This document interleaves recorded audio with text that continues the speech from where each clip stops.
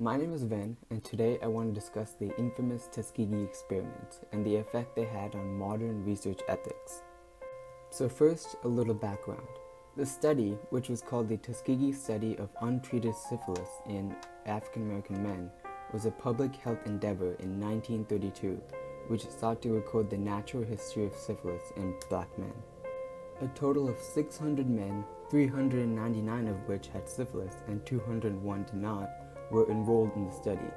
The participants were given an incentive in the form of medical care and free meals.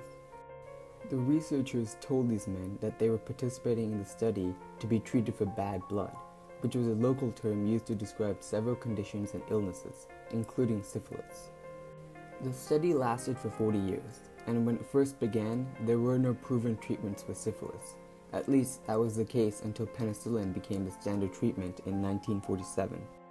In modern times, if a drug or treatment has been proven to make a difference, researchers are required to stop the study prematurely and give the treatment to the control group.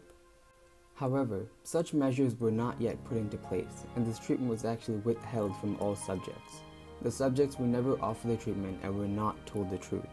This meant that some of the subjects who had syphilis died and/or spread it to their spouses, who then gave it to their children through pregnancy or at birth. This all happened even though there was a very simple treatment that could have saved or helped all of them. In 1972, information about the study and the number of people with syphilis who were not ever offered treatment spread throughout the entire world, sparking international outrage.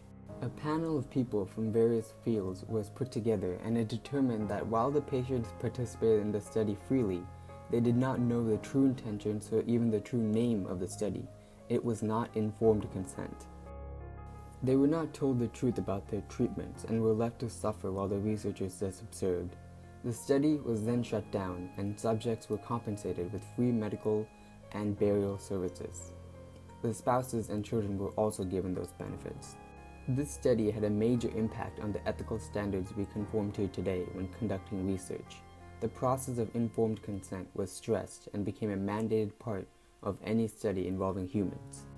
This also led to the 1979 Belmont Report, which summarizes ethical guidelines for research involving human subjects.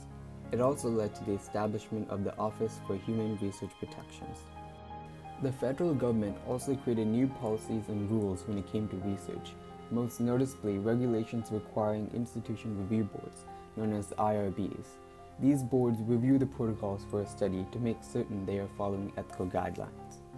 Overall, this incredibly unethical experiment led to many rules and regulations, especially for studies involving human subjects.